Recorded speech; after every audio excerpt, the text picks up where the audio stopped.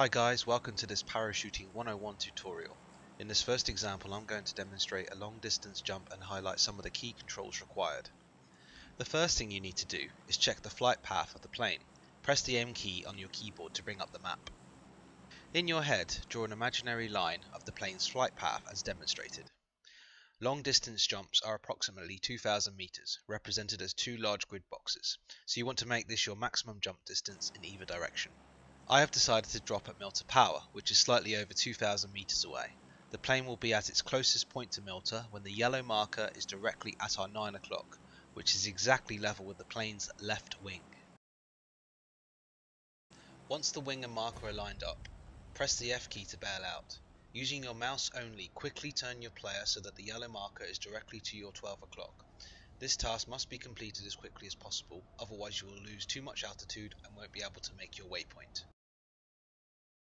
At this point, it's important that you are looking upwards towards the horizon as well as holding the W key. Failure to do this will result in falling short of your waypoint. I will quickly demonstrate this in more detail using another clip I have.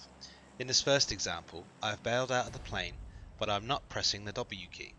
Notice how my player is slowly falling directly to the ground? Now I look upwards towards the horizon by pushing my mouse forward and pressing and holding the W key.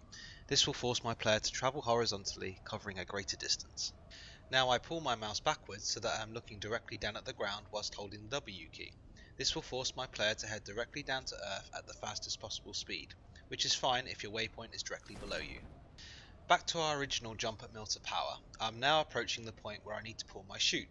I judge this based on the position of my landing zone relative to my player. I usually pull my chute when the landing zone is level with my player's head or just above as demonstrated. I should then be able to glide down at the same trajectory as the free fall and hit my mark. As soon as your chute is deployed, you need to manage your speed of descent. Make sure your player is looking upwards to the horizon, or in this instance Milta Power ahead.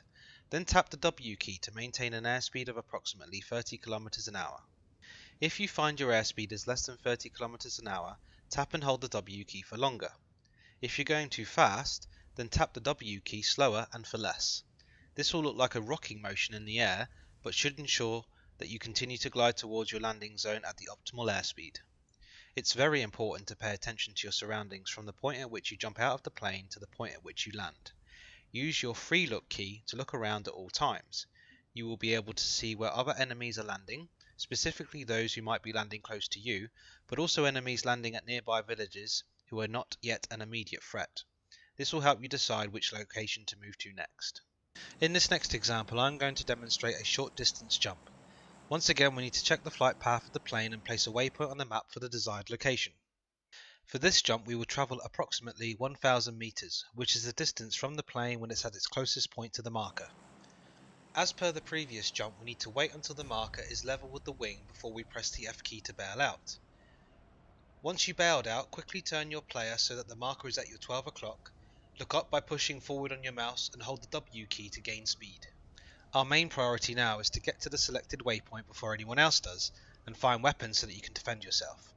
For this we need to get to the ground as quickly as possible. Due to the shorter distance, we can take advantage of maximum velocity, which enables you to pull your chute lower to the ground. This means you spend slightly less time in the air during the final stages of parachuting, which could mean the difference between life and death.